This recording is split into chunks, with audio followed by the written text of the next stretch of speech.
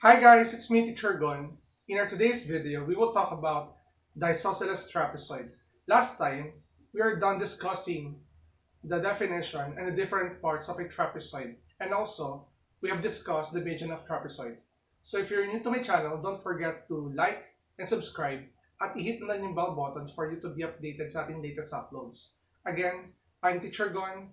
Let's do this topic. So by the way guys, before I start discussing this, isosceles trapezoid is considered as a special trapezoid. Okay, a special trapezoid. So going back with our topic last time, trapezoid is considered or defined as a quadrilateral with one pair of opposite parallel sides. So yung ganong definition is also inherited or adopted by this isosceles trapezoid. Meron din siyang opposite parallel sides, and later on, pag-uusapan natin siya. So how do we define isosceles trapezoid? Isosceles trapezoid or an isosceles trapezoid is a trapezoid whose legs are congruent.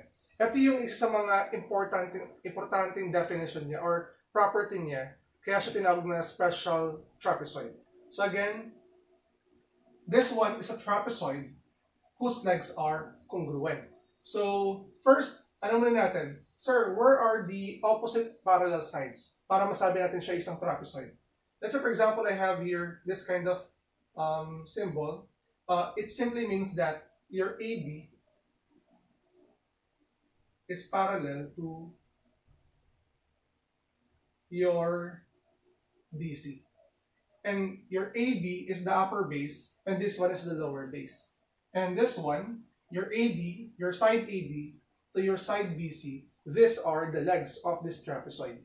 And based on our definition, it has two congruent legs. Sir, where is the two congruent legs? Ito siya. You have your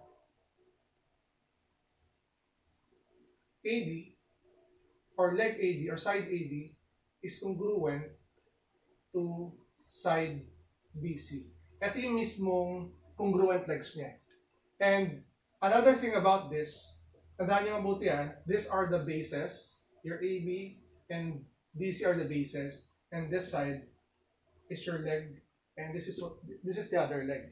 Okay? So ito lang yung mismong definition ng ating isosceles trapezoid. And there, on the other side of our whiteboard, nandito naman yung different properties ng ating isosceles trapezoid. So let's start with the first property. Base angles of isosceles trapezoid are congruent. Again, base angles of isosceles trapezoids are congruent. So given this illustration, we're going to use this illustration. So nasan po dito yung base angles that are congruent? So let me give some label or put label on those congruent angles. So mag-focus ka ngayon sa base, sa lower base mo, which is DC. This angle D is congruent to angle C. If this is a trapezoid, if this is an isosceles trapezoid, based on the property, sabi dito, base angles of isosceles trapezoid are congruent. Sir, how about this one? Is angle A congruent to angle D? No. Ang congruent angles lang ay yung parehas sila ng side ng base or side na kinabibilangan. Since angle D and angle C belongs to your lower base, therefore, sila yung congruent. So we can say here that angle D is congruent to angle C. Ito yung first pair of congruent base angles natin. So let's move on with the next pair. Here, mag-focus ka ngayon sa side AB mo, which is your upper base, in which your angle A is congruent to your angle B.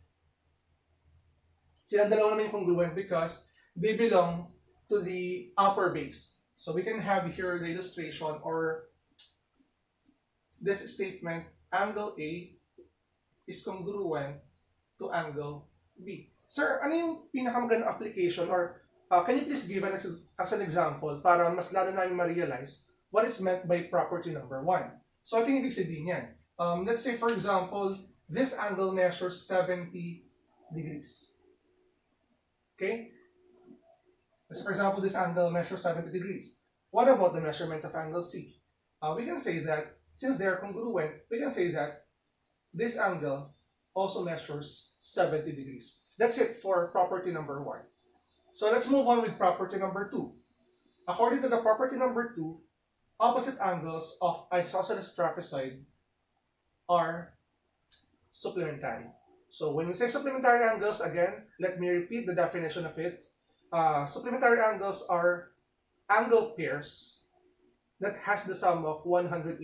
Or in other words, kapag inad natin si angle 1 plus angle 2, if their sum is equal to 180, therefore, these two angles are supplementary to each other. Okay? So, let's have this one. Opposite angles of isosceles trapezoids are supplementary. So, we have here, focus tayo sa angle A. Focus to angle A. This angle is opposite to your angle C. Right? So, we can have this. We can have this equation that the measure of angle A plus the measure of angle C is equal to 100. Sorry, let me erase this one.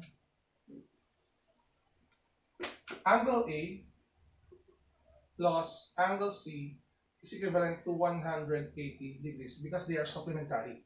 And aside from that, we can also have another pair of supplementary angles because your angle B is opposite to your angle D. Okay? So we can have this illustration. You have your angle B plus the measure of angle D is equivalent to 180 degrees because they are supplementary. So, sir, can you please apply that property? Yes, we can apply that property. So basically, let's say for example, di ba we have this, let's say, your angle D is 70. Since angle D is opposite to your angle B, what is the measurement of angle B? So, try natin na given this equation. Your angle B plus angle D is equal to 180 degrees. Your angle D measures 70. So, you have 70 degrees is equal to 180 degrees and angle B. So, transpose natin sa kabila to. So, we can have B is equal to 180 degrees minus 70 degrees. And that will give you 110 degrees. Ito yung measurement ngayon ni angle B, which is 110 degrees. So, ang tanong dito, do we need to solve for or to calculate for angle A? No. This one is also 110 degrees. Because angle C and angle A are supplementary angles.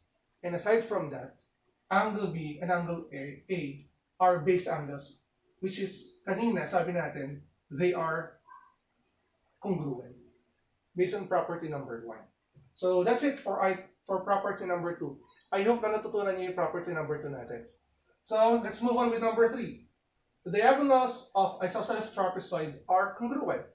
So diagonals of isosceles trapezoid are congruent. So I will be erasing this one.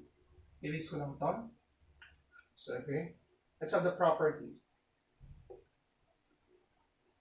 So for property number 3, let me draw a diagonal. Let's say I will draw diagonal AC. Okay, diagonal AC.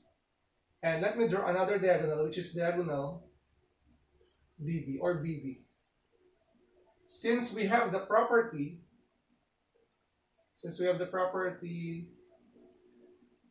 the diagonals of isosceles trapezoid are congruent, we can have this statement that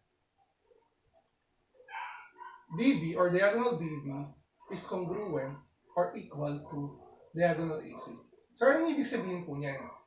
Since they are congruent, since those lines are diagonals of an isosceles trapezoid, parehas sila ng haba or measurements. So, let's say for example, your DB is equivalent to 10 units. Sir, how about AC? Since they are congruent, this one is also 10 units. That's it for property number 3. So, if you have any question about this topic, I hope na natutunan nyo. And again, kung meron kayong question, you can comment down below para malaman natin kung meron mga parts na hindi clear sa inyo. And again, if bago ka lang sa YouTube channel ko, pwede ka mag-request kung anong topic ang gusto mo na pag-aralan sa ating channel. So if you're new to my channel, don't forget to like and subscribe at i-hit mo na rin yung bell button for you to be updated sa ating latest uploads. Again, I'm Teacher Gon. Bye-bye!